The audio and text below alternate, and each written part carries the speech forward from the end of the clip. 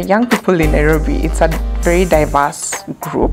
AMREF Health Africa is engaging us in a project called Youth in Action. Nothing for us without us. Project for young people by young people. These platforms are key and very important for young people. They are giving us the skills that we need. We don't want decision makers or stakeholders to make decisions for young people.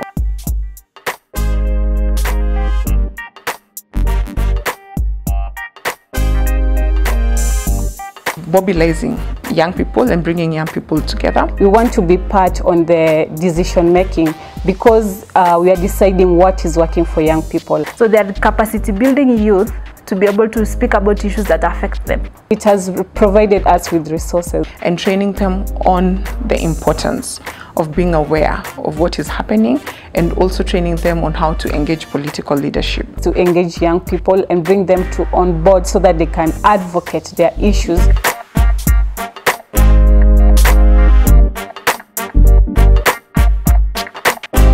Things are changing pretty fast than we expected.